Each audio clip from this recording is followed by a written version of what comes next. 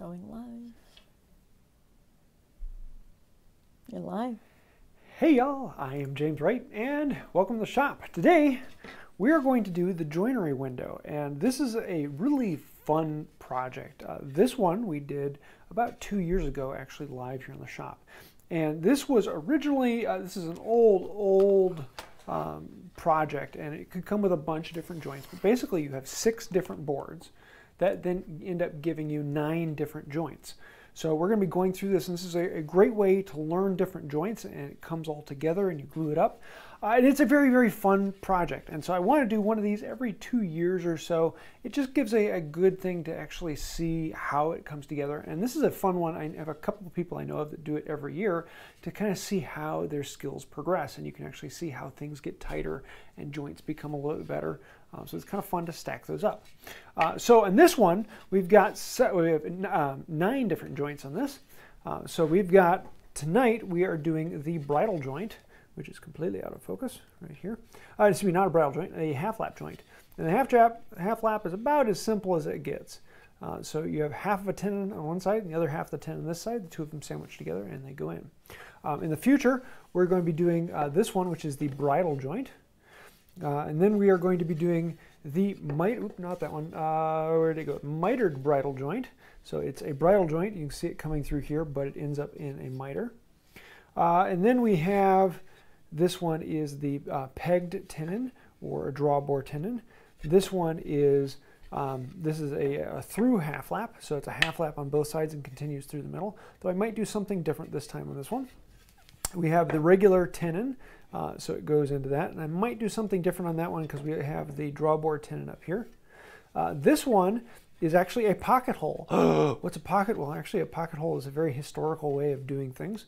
It's very traditional. And then we've got the dovetailed key, the dovetailed half lap. And so this side it looks like a tenon joint, and this side it's a dovetail.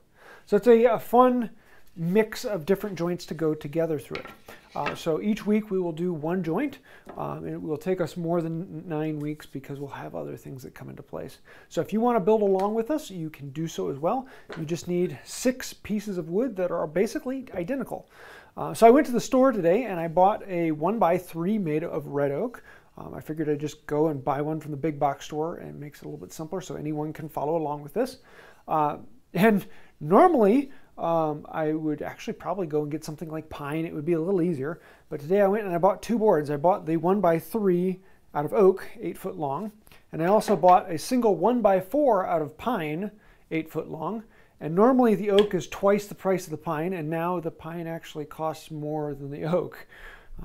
So you may want to do it out of oak because it's now the cheap wood. Yeah, actually I was reading about a house in, I want to say it was in Vermont, that is actually being framed out of maple because it's cheaper to get maple 2x4s than it is to get pine 2x4s. So yeah, prices are fun. So these ones are 15 inches long. Currently they are 3/4 by 2.5. Last time I did it, it was 1 foot by 1 foot, and they were 3/4 by 2 inch. So it really doesn't matter what size you get as long as they're all identical. And I already cut them out to the same length. I planed them down to the same size. So these are all about as identical as you can get in size and shape. So we're going to set those aside and grab 2 of them because we're going to make this into the half lap joint. Any questions before I get going, babe? Anything I need to know? No, I was just thinking that it would be interesting in the future if I ever tried one. So they can. That might be fun in 2 years when we do the next one. 2 years. Yeah, there was something else I was going to say, but I can't remember what it was. I don't know. Oh yes. For those of you, once every 6 months or so, we do a live on the main channel on Saturdays. And rather than having a Saturday video, we just go and do a full live build. So I do something that we take from beginning to end and finish. So one of them was making a it was a grooving plane, molding plane. Another one we made a mallet. And this time we're actually going to be making bow sanders. And so we'll be doing a beginning to finish with what we have in the shop. So if you want to follow along with that, we're just going to be using some scrap wood and making one of these. And it's an incredibly useful tool. I broke my last one, and so I need a new one. Make a good video on Saturday morning, so stay tuned for that. Yeah, let's get into working on this.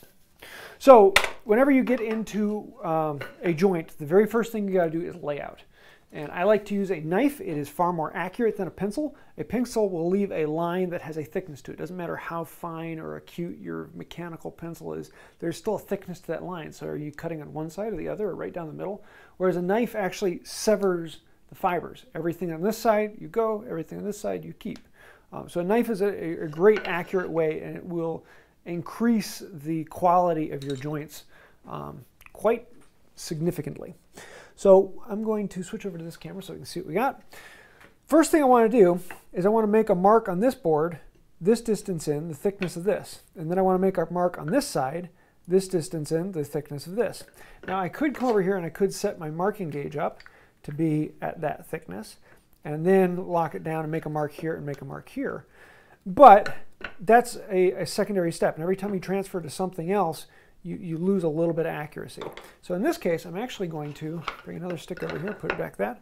I'm going to actually put this on here, and I'm going to square this up until the end feels good. And I'm going to register the flat side of my knife on here, and I'm just going to make a slight nick there. Then I'm going to take this, keep them together, flip it over, and I'm going to do the exact same thing on this side.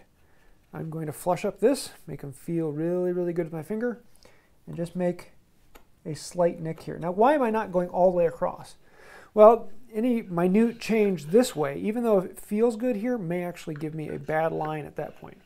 So now that I have that nicked there, I can bring in my square, put my knife in that line so the knife isn't moving, slide the square up against it, lock this down, and do a light pass, medium pass, and a hard pass. I'm going to do the same thing on this one. Set the knife into the mark, slide up against, light, medium, hard. And I do that in a series because if I do the hard one first, it's easy for the knife to wander as it will grab fibers and move around. Where it's harder for the knife to wander if you're doing it with a light cut first. Now I could transfer these lines up around to the side, but first I actually want to make the mark running all the way around. Now, the interesting thing about this is because these two cuts, the line, you can't see them right now, but the line on both of these is on this side. Well, these are the opposite sides of the board because one of these needs to be turned around so that they lap together. So one of these is going to have the reference face on the back, and the other one is going to have the reference face on the front. To keep track of those, we're going to use a little bit of masking tape. And I'm just going to put a piece of this on the reference face, and eventually this will then be what I can mark the pieces with what joint they are, A to B. At this point, because I'm just putting two together, it really doesn't matter which ones are which. And I'll put this onto this board. This is going to tell me several things. Eventually I'll be able to mark this board 1, board 2, but now I know this is my reference face. So any work that I'm doing off of this face. And that way I know that I can measure down from those. Just like if I'm working on this board and I want to make marks into the middle of it, I want to measure down from the reference face. I don't want to measure up on some and measure down on others. Because one of the things about wood is that wood moves, it flexes and it changes. And I may have gone through and planed all of these down to exactly the same thickness. These all came out of the same board. They should be exactly the same. But as I leave them out on the bench over the next day or so, they're all going to change slightly. And they may be down, you may be able to plane them down to 1/1,000,000th of an inch accuracy. But over a few days, expansion and contraction, they may actually change by a few thousandths, maybe by as much as 100th. Expansion and contraction's a weird thing. So as long as you always measure from the same side over, you're always going to get the same mark on every board. If you're ever measuring from one side on one and the other side on the other, those lines are going to be moving around because the board thickness may change. So we want to make sure we have our reference face on both boards so we know what to come down from. Now the next thing I want to do is grab a marking gauge, and we want to mark in halfway on this. So if you look on, here's the other half lap. Focus. Is that really bright or is it just me? It's a little bright. Let me change that a little bit. There you go. There we go. It's a little better. Why am I not seeing anything? There we go. Yeah, I'm not going to be able to change that right now. Oh. Right, you just got real fuzzy. Did I? Yeah, that's better. There we go. So what we have here is I want to mark this line. So we're going to imagine this top face is our reference face, and I want to measure down where this line is. Now, theoretically, I want this line to be exactly in the middle of the board, but it really doesn't matter if it's exactly in the middle of the board or one way or the other. As long as I mark down from this face at that point, and on this board, I mark down from that same amount on this board, those two are going to match up. So that line doesn't have to be dead in the middle. It just feels nice to make it halfway dead in the middle.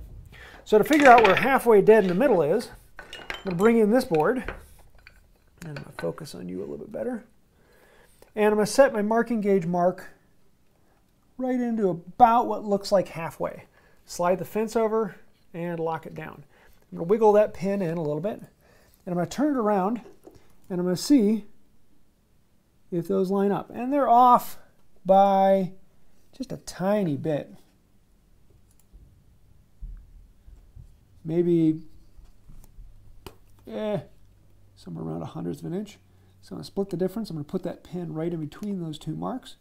And now I know that if I draw this line and flip it over, this mark will be exactly the same line. So now that line is in the center of this board. However, this board may be changing. If I set it aside for a few days, its thickness is going to change ever so slightly. So I always want to make sure, no matter what I do, I'm referencing off of this side of the board. So I want this to be on this side of the board. I do not ever want to put this on that side of the board and reference from this side. So we're going to start back here, and we're going to mark 3 sides on this. Any questions so far? Yes. Alex asked, what about attaching actual glass? Is this easy to do? You could if you wanted to. These actually go by a bunch of different names over the years. Joinery window is just one that I kind of latched on because it looks like a window. But this is fairly common for apprentices to actually do as a part of the procedures to be able to create something similar to this. And you'll see them with all sorts of different joints. These are just the ones that I picked for the one I want to do. Again, I'm going to do this, keeping it on the reference side and go around from that. But if you wanted to, you could rabbit them out, put in some glass and glaze it in. It might be kind of fun. Maybe do it so you could actually put 4 pictures in there. See, now the real challenge would be to build this for Barbie Woodshop. All the different joints. Yeah, Barbie, if you're watching. That would be the challenge.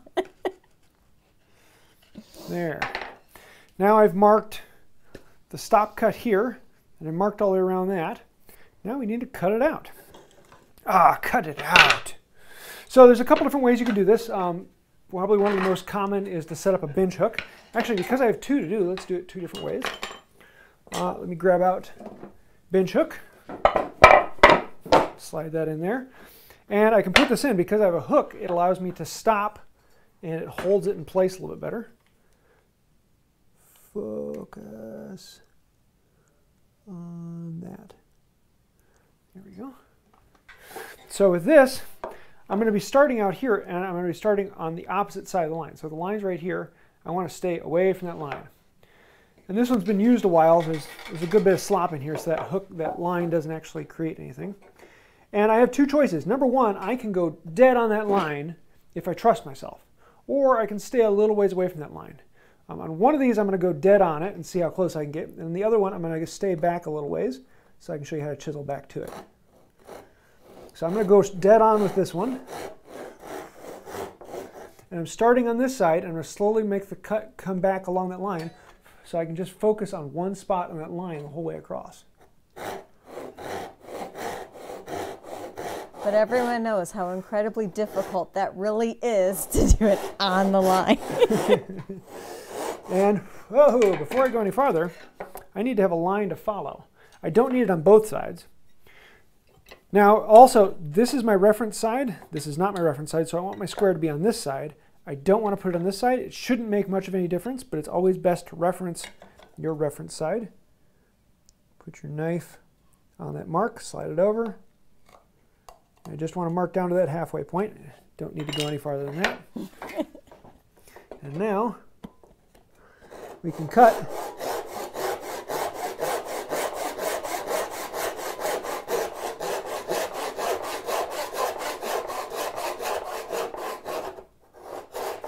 Down to that halfway mark. Check on the back. Need a little bit more on the back.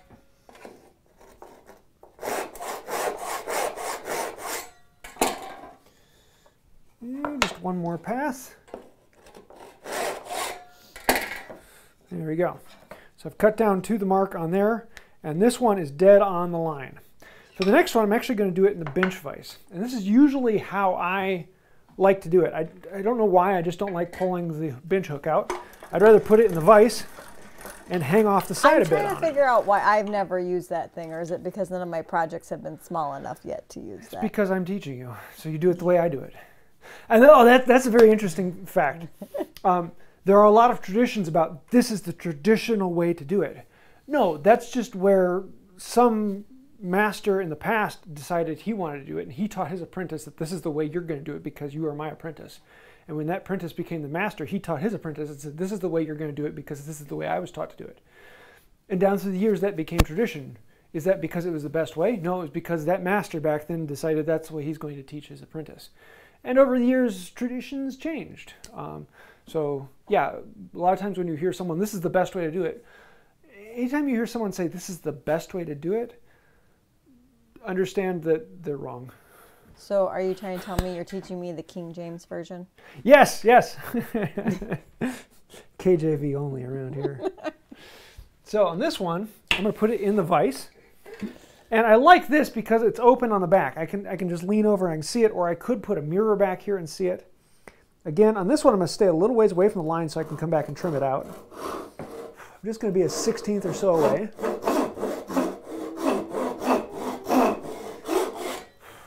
And because I'm staying away from it, I really don't need to worry about vertical, so I'm not going to draw the line on this side.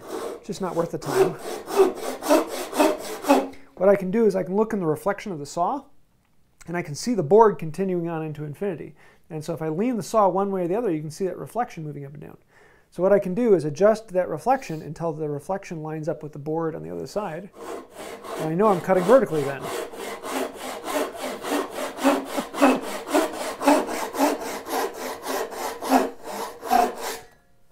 To the line there, to the line there.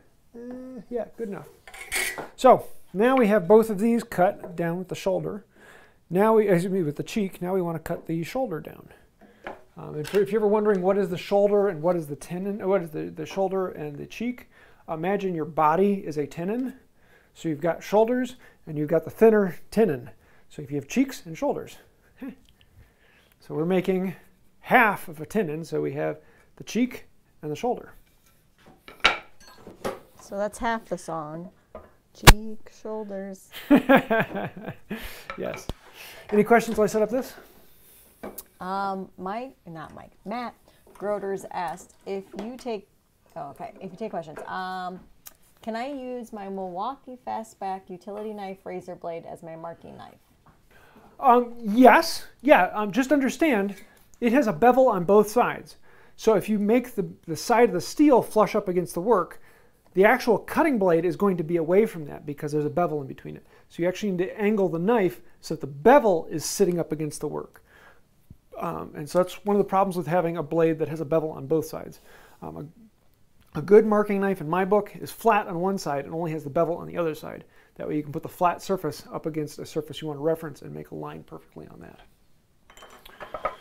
So for this next step, I'm going to grab a tenon saw.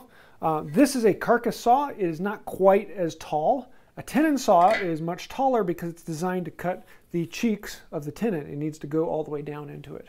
It's also a rip saw because you're cutting with the grain. A carcass saw is a crosscut saw because you're cutting across the grain.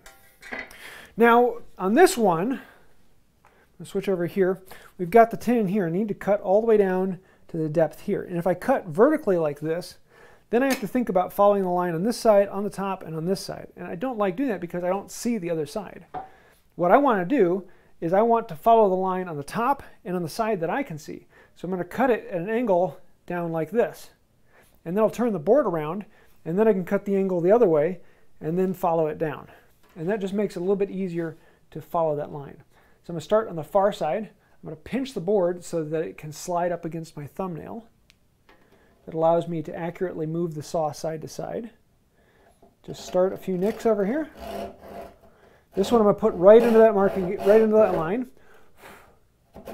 And again, I'm going to let it follow all the way across so that I can see as it's cutting into it across the board and stay right on that line.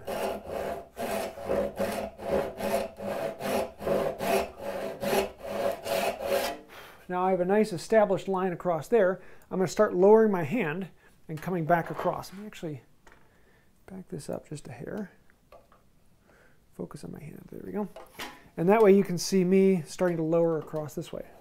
And I'm going to eyeball this line coming down.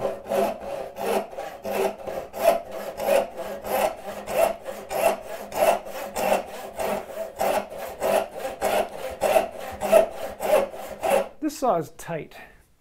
Need to loosen it up a bit. Where'd my wax go? There it is. So I use a little bit of my hard wax.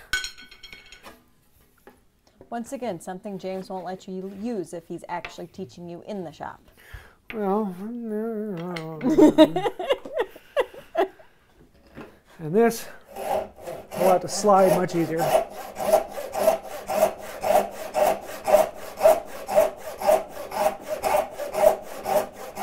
All right, now I'm at a corner, from corner to corner. Pull it out, rotate it around, and now I have the line established on the top. You can see this board is actually pinching up on it. The kerf on the top is a lot smaller. And then I can follow the line down this side without having to worry about the other side.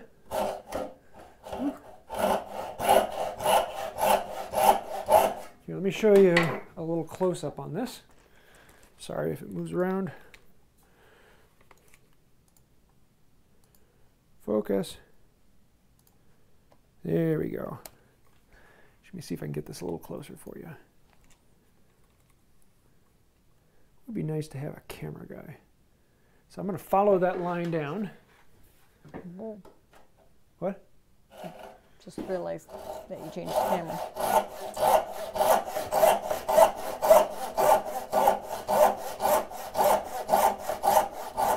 I'm going to cut right on that line, right down to that point. So now that that has happened, now we're at a diagonal this way. I'm going to set the saw over. I'm going to cut that right down.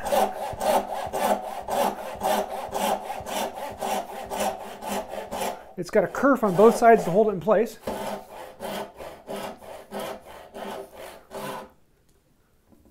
Ooh, almost there. One more. There we go. And let's take a look at how clean or not so clean that cut is. That's pretty decent. I'll take that. So this is the one we need to clean up the shoulder. So now we're going to repeat and do the same thing on this one. Any questions while I set that one up? Let's see. 1Year713 asks, first time catching a live stream, newer follower, where did you learn your craft and did you start with cheap tools? Yes. Well, woodworking I've been doing since I was 5. I followed my father along in the wood shop. However, hand tools is a bit of a new thing for me. It was about 5 years ago I started doing all hand tools. And when I started with that, it was a cheap plastic saw that I got for free, a set of Harbor Freight chisels, a mallet, actually this cheap dumb mallet, and a number 4 hand plane that I restored. I spent a total of $12 and I started woodworking with that. So yeah, if you ever want to see it, Wood by Wright is the total journey of all my hand tools. So you go back and watch my oldest video on Wood by Wright, and it's, hey look, I just bought a hand plane. This is the first hand plane I've ever used. That was my journey. So from there on is where I'm at. So if you actually want to see the full journey, there it is. It's a lot of videos. It's almost 2,000 videos right now. So it is. Be careful, they multiply the tools. They're Yes. like rabbits. Yes. So let's do the same thing on this one. Oop, almost cut on the wrong side of the line.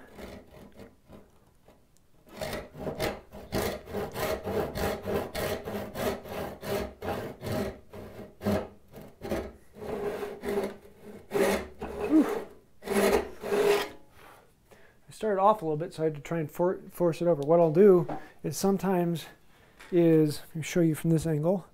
I gotta adjust that a little bit. Is if your saw is off your mark a little bit and you need to move one way side to side, rather than trying to push the saw over, lean the saw in the direction you want it to go, and then cut back that way at a very steep angle. And then you can bring it into vertical to put it where you want it to be. And so you can actually move it by the direction that your saw is forcing.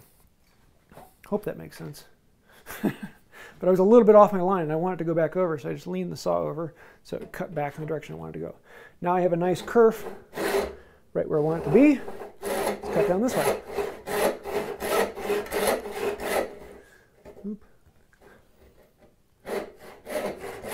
Come back on that line. If you ever start to go off the line, don't try and correct the line. Back up, twist the saw, use the set of the teeth. So use the side of it as a file to clean up that line and get it back on course. Don't try and correct the cut. Go back and actually put it back where it's supposed to be.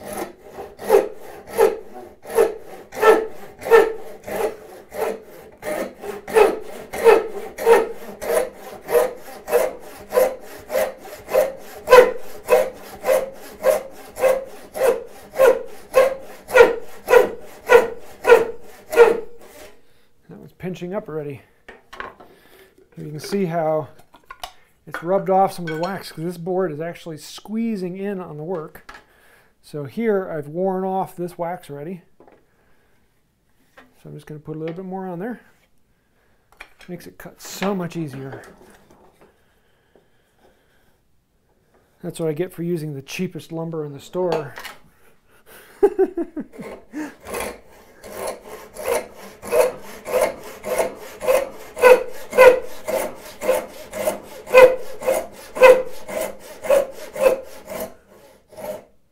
Okay, there's that cut. I'll come in here so you can see this piece fall off. As long as I can focus. My camera's having issues tonight. There you go.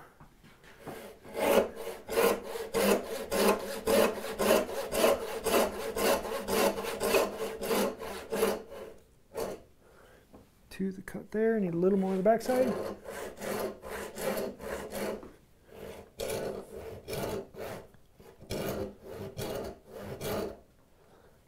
To the cut. What is wrong? Oh, this cut didn't come all the way through. So I need to back up.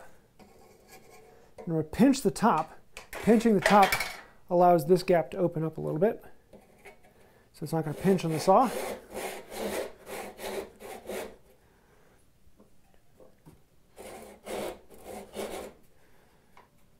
There, now I can cut all the way down. Ta-da! Piece come off. So now we can see, yeah, those came out pretty well. And what I want is I want this to be sticking out just a little bit more than this. I want a little bit of a step there so that I can come back and plane this surface down. Same thing on the other side. I want there just to be a bit of a bump to do that. So what questions do we have while I change that around? Trusty Rusty asks, how come my brand new Veritas crosscut saw that was recommended by every YouTuber is the slowest cutting saw I have? Don't know. How a saw works has nothing to do with the saw. It's just to do with the last filing on it. So it depends on who is the last person to sharpen it. So yeah, that's going to be wildly different. And with Veritas, and most saws under $300, the last person to sharpen them was a machine. They're not actually hand sharpened. So sharpen it and it'll cut faster. Okay, so let's clean up this one. This is the one that I cut directly to the line. And I'm going to grab 3/4 inch chisel. Make sure, yep, that's good. And we are going to just do a little detail work on this because there's a little bits and snots that get in there. There we go. And we've got this edge where the saw didn't cut all the way in. So I'm going to use this as a knife and just score that, and then come in this way. Normally I'm going to come in from the end, but with the camera there it's a little hard. Actually, I can do it that way. I'm just getting rid of that little bit of fuzz right up in that corner. So we're getting a nice tight corner there. And then, just going to look and see, there's a little bit of an extra here. And that's pretty much ready to go. I can set the edge of the chisel on there and see where it's high or where it's low. But in this case,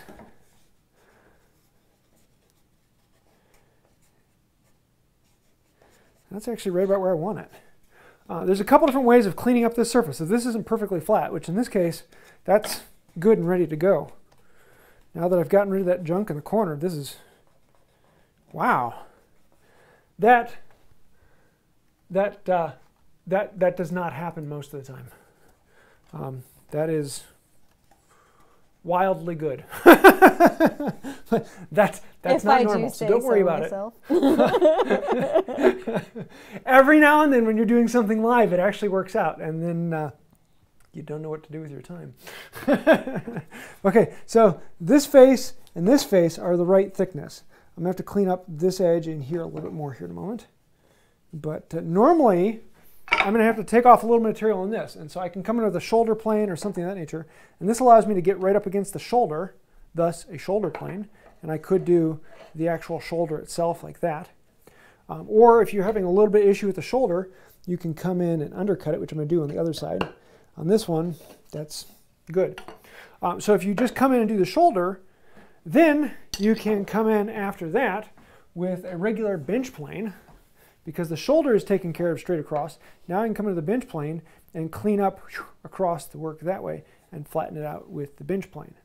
And if you don't have, back up here, if you don't have a shoulder plane, then you can always come in with a chisel and freehand it across there until the chisel touches all the way across.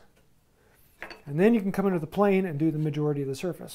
So you don't have to have a dedicated shoulder plane to do this. A bench plane and a regular chisel is all you really need. So this one is good to go. The other one, though, that's the one that I cut away from the line, and it actually needs a little bit of work on it. For this one, I'm actually going to lock it in a little bit tighter here. Any questions while I'm setting this up? Sorry, hang on. I thought I was going to sneeze. I have that effect on people. Why? So that you can bless me? Let's see. One of your asks. I have noticed wooden planes run cheaper than most metal planes. Would getting a wooden plane be a good idea? Yes and no. A wooden plane will treat you very well. A wooden plane is a great project. The problem with wooden planes is they take a little bit more skill. They're a little bit more finicky to adjust. And it doesn't mean they work any less. It doesn't make them any worse. It's just they require more skill to use.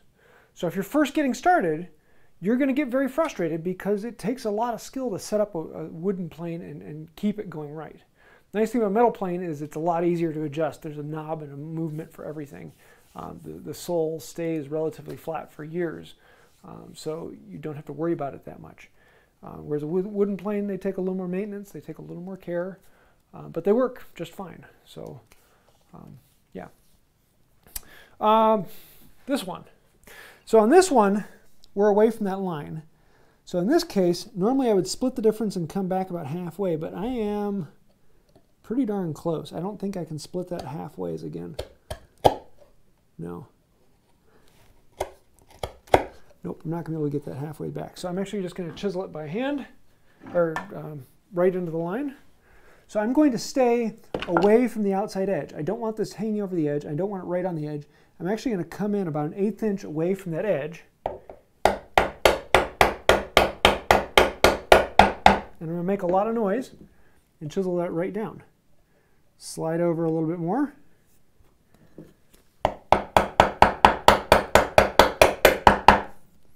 Right down, slide over a little more.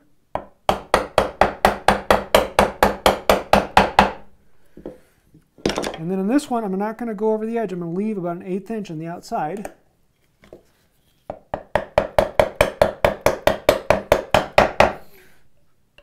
And the reason I'm leaving that 1/8 inch is that it really doesn't matter what I do here in the middle. If I mess up here in the middle, not a problem. If I want to undercut and I want to cut back into that, not a problem. But this outside edge, that's the important part. That's the part that gets seen. So on this side, now I'm going to take my time. I'm going to be very, very accurate.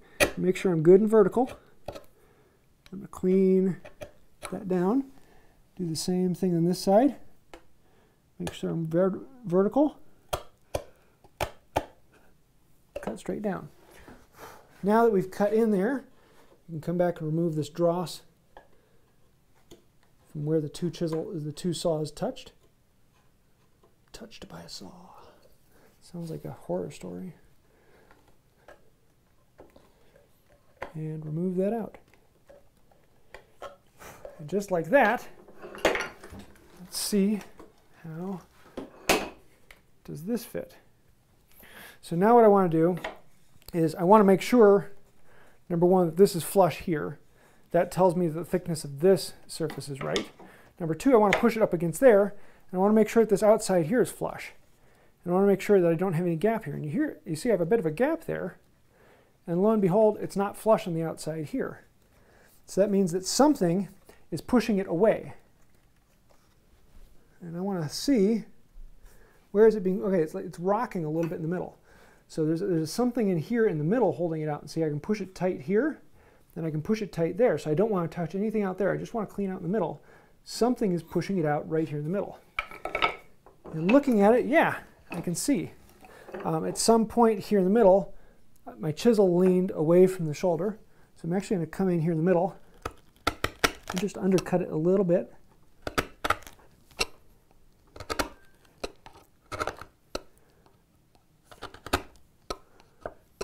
And that's why I like doing it straight off the saw if possible.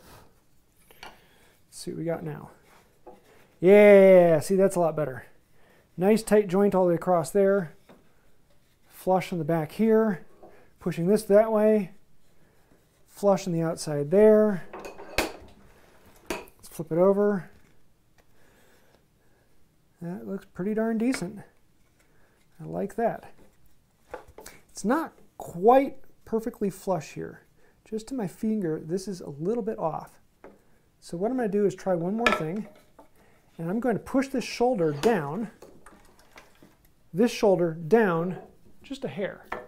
And for that, I'm going to use my shoulder plane. And I'm actually going to do a shoulder with my shoulder plane. Except for it's taking too thick of a shaving, so let's back it off a hair. I'll back it off until it doesn't take a cut. Right there.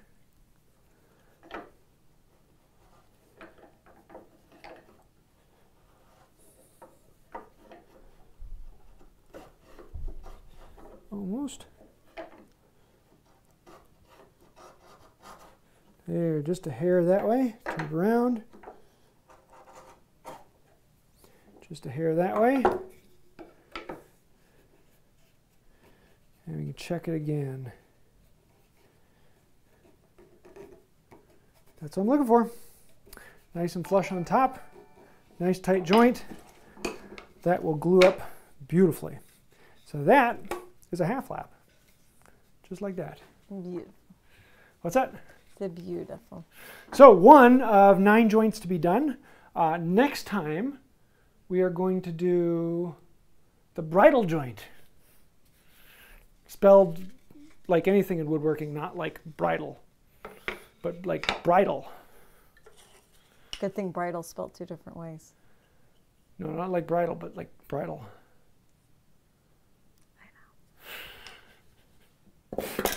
You have a super chat you need to acknowledge. Oh, do we? What do we have? Kenny and Janet Horn says super chat for thank you to James and Sarah. Oh, thank you, man. Do you have a mom joke ready, or is there a question I can answer while you're looking? I'm going to give, no, I don't even have a question to give you. Hang on. So if anyone has questions, go ahead and throw them in the chat. If there's something you want to see, let me know. We actually have a decent amount of time left, so we can get to that. Nice thing about a half lap, it's a really quick joint to make. And contrary to popular belief, the half lap is a very strong joint. It is not constrained, so in other words, it has 3 different directions it can come apart in. However, with a decent glue, that is an incredibly strong joint that will last a long, long time. You put a pin in it, and then that constrains it in all but one direction, the strongest of the three directions. So it is a very, very viable joint for a lot of different things. And for how easy it is, it's a great joint. What if you side by side that one and your other one? Is there a difference? Oh yeah, it'd be a good one. Do you have a mom joke? Yes. What do we got? Do you know what my friend named her son after she delivered him on the way to the hospital? What? Carson. Yes. Let's see. It's always going to be that way, isn't it? Yep. So this one is reverse of what I did the last time. So yeah, let's actually take a look at how these came out. Now, the finished joint on the new one won't match this one, because one of the interesting things about this project is when you have all 9 joints done, then you have to glue it up. And if there's a problem with one joint that isn't perfect, it'll push another one slightly out. And that pushes another one even farther out, and it's a compounding error. So any small error in this will show up big time, especially when you get to the last joint, which in this case was the spline joint. And the spline joint on mine from 2 years ago was pretty hideous. You can see that right there. And that is the culmination of small error after small error after small error after small area. These two corners just didn't meet together perfectly. And so on this one, I mean, that joint is just about as good and tight as they can get. But it's not glued up and it's not constrained. So this is, and it hasn't been dropped on the floor yet. So this one, with the glue, you can see there's a bit more. Let me see if I can zoom in a little better. Whoa, focus. You can see there's a decent gap here. On the outside face, we're pretty tight here. And we're pretty tight here. On this one, you can see the opposite crack. It's getting wider over here. So these two were split slightly more like that. So this one is actually pretty close to just about as tight as the new one came out. But the cracks show up because there is a slight flaw somewhere else in the joint that caused these to then crack like this. And once you start to turn out, you get a big crack here and a bigger crack on the inside there. So one of the fun things about this is this is a great project to improve your accuracy. It's not a fantastic project for learning joints because you're only going to be doing one of each joint. But it is a great project for learning layout and being far more precise and accurate, because the thickness of a mechanical pencil line will cause you all sorts of problems in this. It's one of those things that you have to be very, very accurate to get this looking good. But it's a great way to show that and actually walk you through it. So good fun project. What questions we got? Let's see. Brian Mulligan asked, besides glue, would you add a fastener? No, no. Well, I mean, depending upon the methodology. Very rarely are metal fasteners actually adding to the strength of the joint. That is a very rare thing. Most of the time, metal fasteners are just there to hold it together until the glue dries. Once the glue dries, the glue is what's holding it. The metal fasteners are just there. The changes to that are anything that requires movement, such as a hinge or a pin of that nature, or a pocket hole. But a pocket hole, there's no glue. It's just the screw holding it together. So no, I would not use a metal fastener. Glue is an incredibly strong joint. As a side to this, biscuits do not strengthen a joint. So when you take two boards and you joint them together and you put biscuits in it, biscuits do not strengthen that joint. In actuality, the biscuits weaken the joint. And that's very counterintuitive. The problem is biscuits aren't clamped in there. And a PVA glue requires a lot of clamping pressure to work correctly. And you have a void in there that doesn't have clamping pressure on it. And so that's a small portion of the board that doesn't have the full force of the glue. Biscuits are there to fix alignment. So you normally, historically, if you needed to join two boards together, you left them rough, you joint them together, and then you plane the whole thing flat. And that way you don't have to worry about making them perfect. You can just fix whatever's left over afterwards. However, with the advent of power tools, you have to run them through a thickness planer. And your thickness planer is only so wide. And if you want a board that's wider than your thickness planer, you have to thickness plane them first and then glue them up. And if they're off any amount, it's a horrible pain to straighten out and fix. And so biscuits are in there to provide that alignment and help fix that alleviation. They're not there to strengthen the joint.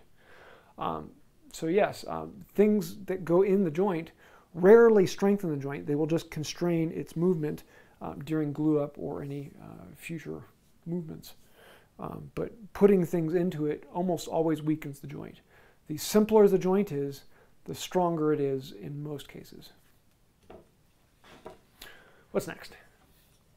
Let's see. Ronald White asks about how thick a shaving should you aim to get on a block plane? Depends on the use. If I'm doing chamfers, I may end up taking a pretty heavy shaving, like maybe 5/100ths. Really, really heavy shaving. Actually, more than that in some cases, because I'm taking off a small wide amount. Now, if the wood gets difficult, then I may end up having to back it down and taking a thinner shaving. But if I'm using it for doing end grain, then I want really fine shaving because you're putting a lot of force into it, and cutting end grain requires a decent amount of force. And so in that case, I'm probably going to be taking it down to 2 or 3/1000ths, something very, very thin. So it just depends on the use.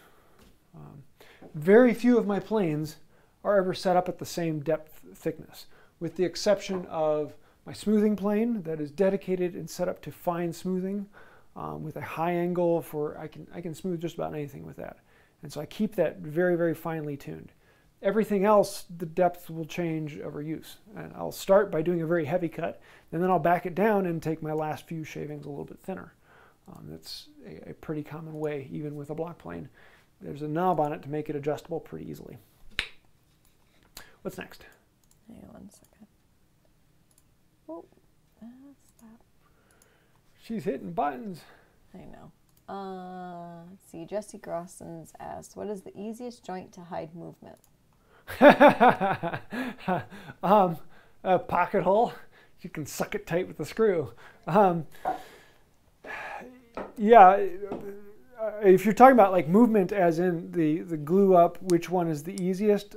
Probably the dovetail, because it naturally constrains itself. It will lock itself down into the position. Drawbores are very good because it will pull it down into the position. If it's out of position, that pin will suck it down in. But yeah, if you're actually talking about the wood will be moving and you want the joint to move with the wood, it really depends on the position. Pocket holes are actually very good for that. Or you could be talking about a loose tenon. So it's glued in one point, but the rest of the tenon is loose so that it can move around. Best example of that is a breadboard end. You know, breadboard end on the end of your table, it's very wide. It's only glued in the middle so that the table can expand and contract, but that end board can't expand and contract. Wood doesn't expand and contract lengthwise. It just expands and contracts widthwise, or radially. And so the table will be able to expand and contract, and those tenons in that joint can then slide as the table expands and contracts. Is that a super chat I saw? It is. Tom, thank you, man. So would you feel safe using your basement clad in tools as a tornado shelter? My wife worries about ours. I would. Yeah, I would. I mean, there's no windows. Yeah, there's no windows. I have concrete on 3 walls. It probably this is probably the safest place. These concrete walls are not going to shake from a tornado. I wouldn't stand underneath my clamps. Yeah, probably the shop would be the safest place in our house for a tornado. There is one window, but it's actually concreted in. It broke at some point, and a previous owner filled it in with concrete. What's the mom joke? Let's see. My mate was telling me he failed his exam in Aboriginal music. I asked, did you redo it?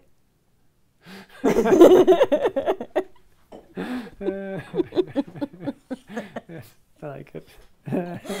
Anything with a That's a degree, good do you like? Yes. What's next? Oh, hang on. I gotta figure out where I am now. Michael Curry asked, I usually plane to final thickness after all the joints are together. Do you do that, or do you pre-thickness and trust your joinery skills? Yes. Normally, like if I'm doing dovetails, I'll make the board just a hair longer than it needs to be, so it's sticking out, a few, maybe 100th at most. And so I can plane everything off nice and smooth. And yes, that is one of the things on this is the outside joints are left just a hair long. I'm not going to do that with this. I'm actually going to finish them out, and because this is a test of skill, and so rather than finishing them and planing them, I'm going to leave them as flush as I can possibly make them. Right now they feel nice and flush. But if I really wanted to come in and clean them out, I could come in with a plane and plane off the outside and take them down to the same thickness. Yes, most of the time when I'm doing work, I leave the boards just a little bit bigger so I can plane them down after the fact, if there is the space to plane them down. Dovetails are a great instance of that. What's next? Okay, hang on. We've had several come through. I'm not sure we're going to get to them all. Okay. 9 minutes left, so we'll see what we can get. Michael C. wants to know if you'd throw a square on it and see if it's 90 degrees. Sure. It's going to be hard because I know, let me lock it together. Glue. Let's put the square on it. So I'm not going to do it yet. I'll put it out here so everyone can see. Make sure.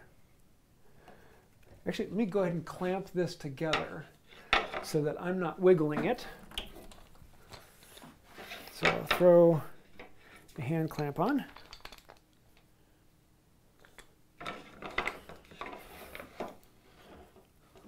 Oh, Tom wants to know, is the super chat light not turned on? No, I have to fix the smart house on that. Gotta fix it. So lock those together as if it's being clamped. It is being clamped as if it's being glued. All right, let's see what we get here. So switch over to this one. So that is all clamped in place. Let's see how close does this get. That is well within tolerance. It is ever so slightly, I'd say if anything, it is a, obtuse by,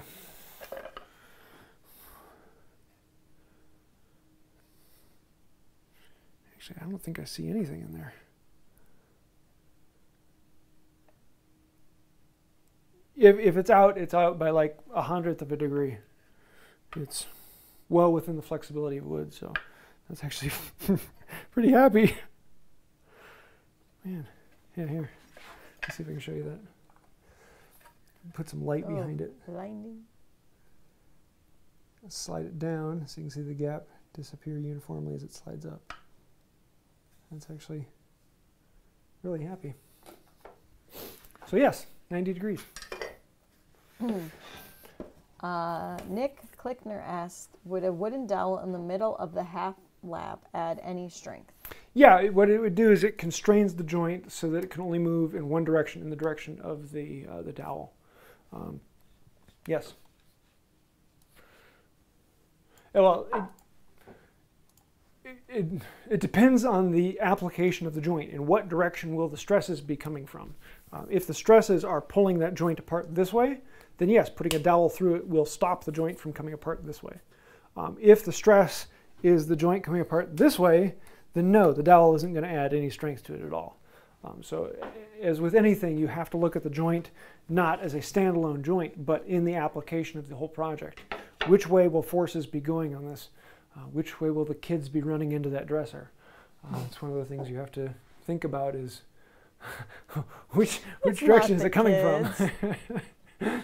We know who really runs into things. Although you hit the microphone the other day. That was this morning. Was it this morning? Yeah. Oh, it's been a long day. I thought it was Saturday. Let's see. Richie Cole. Do we know when the next Midwest Tool Collectors event will be?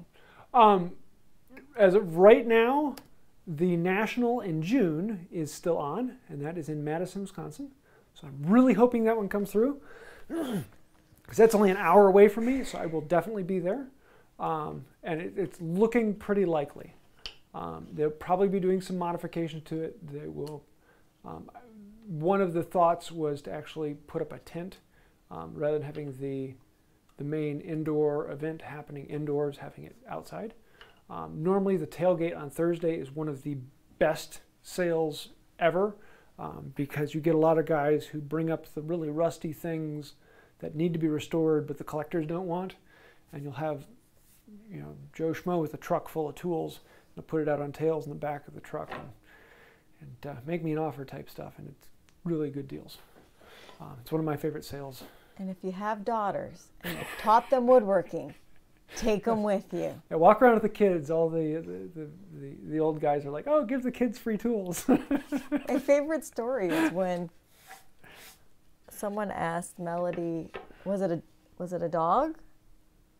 For a bench dog? When he asked her what it was, and she actually knew the answer, and so he gave her a tool. Yeah.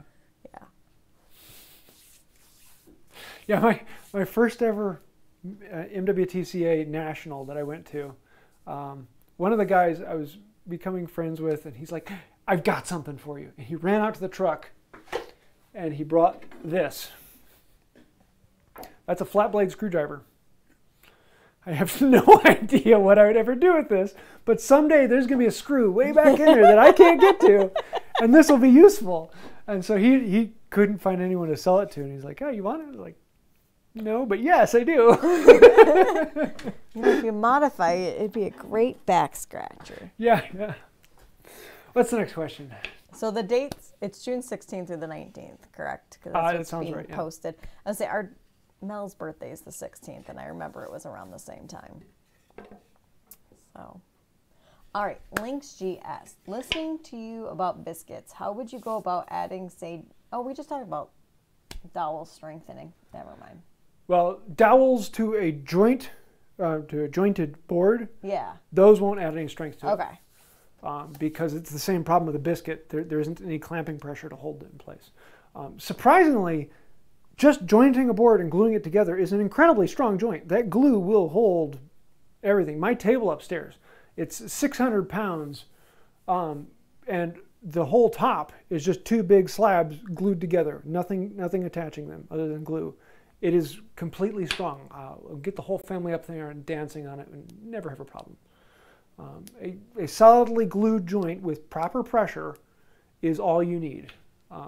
Other things, dominoes, biscuits, dowels, splines, they're not necessary. The only time you'd need those is if you are working with an inferior glue, or if you're not going to be gluing the joint and you still want to constrain its movement. And there are applications for not gluing the joint. So, yeah, which I did actually on a side table not too long ago. One ear asked, how often do you sharpen a plain blade? Depends on its use. Depends on the iron, depends on the thickness of the cut, depends on the wood. It's one of those things, it's really hard to. On a scrub plane, it's once a year. You can let a scrub plane get really, really dull before you have to get at it, unless you're doing something really nice, you want to clean it up. With my smoothing plane, really well set up on a difficult piece of wood, I'll stop and sharpen that thing every 5 to 10 minutes. A jointer, when I actually use them for jointing, twice a year maybe. You know, a number 5 that I have on the bench all the time, every 30, 40 minutes worth of solid planing. So it really depends on so many different things. Is that a super chat? It is. Tom, thanks, man. Wants to know about Knights of the White Oak meetup at the show and then in the BLO Kool-Aid Fest. Yes, if it happens, we will most definitely be doing a meetup at the MWTCA. That will be yeah, we'll do something. Don't know where, but yeah. Actually, my master's was in UW-Madison, so I know the place well. Let's see. Jesse Grossens asked, I bought and built the frame saw. I find it drifts a lot. Any suggestions? Yeah. Do you have a mom joke for Tom? Or I'll answer this I later. will find one while I did that. Yes, one of the biggest problems with the frame saw is you really got to crank that thing down. Put a lot of pressure on it. It's a big blade. You can put a ton of pressure on that before you are running into any problem. Usually I'm sticking a screwdriver in there. I'm putting my whole body into it and cranking it around. About all the force I can put onto it, about 6 inches out, is the force I'm putting into cranking that thing down. The tighter you get it, the less it's going to be flexing when you're pushing or pulling on it. Now, if it's always veering off to the same direction every time, then you're going to need to stone the saw. There's too much set on one side of the blade. So look up a video on how to stone a saw, and I talk you through that, and that actually will take the set off of one side so that it will track correctly. So if it's veering off all over the place, or if it's on the line on your side and on the line on the other side, but then you open up the board and it's cupped out on the inside, that's usually because the blade is not tight enough. So what's the mom joke? Found out all 4 of my sons want to be valets when they grow up. The doctor says it's the worst case of Parkinson's disease he's ever heard of. Yes, likes it a lot. You want to do one more question? I have 2 more. Can 2 I more? sneak them in? Oh, we're going to stretch it out. Okay, Word Work Learner asked, will the glue alter the joint in any way, such as during expansion? Not if it's clamped down correctly. No. A lot of people worry about starving the joint by putting too much pressure on it. With PVA glues, you can't do that.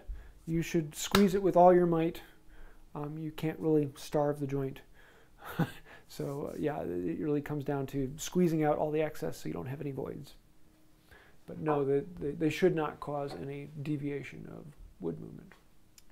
All right, last one. The Alchemist asked, I'm building a pine workbench. Do you think would it be any good to compress the wood around the mortise with a hammer? If you want to. One of the problems with pine, especially if you're building it out of 2x4s and construction lumber, and especially if you're doing it in an air-conditioned shop, it will take it another year or so or more for that wood to fully dry out. And so that wood is going to shrink a good bit. And in which case, then yes, compressing it with a hammer first and getting it in there could be very beneficial. If the wood is fully dry and cured, no, it's really not going to cause that much of a difference. Although there are a lot of people out there who will argue, yes, it adds so much more because it adds clamping pressure. Well, it only adds clamping pressure after the glue has cured because the time it causes for that to rebound is quite long. So personally, I wouldn't do it unless I'm worried about there still being some moisture in the wood and the wood's going to shrink in the future. So, good time. Next week, we are going to be doing the bridle joint and going on from there. So. Thank you everyone for watching. I think that'll do it. Anything for you? Nope, I was just making sure I wasn't working next week, and I'm not. At least not on Tuesday. So that'll do it for now. And until next time, have a wonderful day. Bye.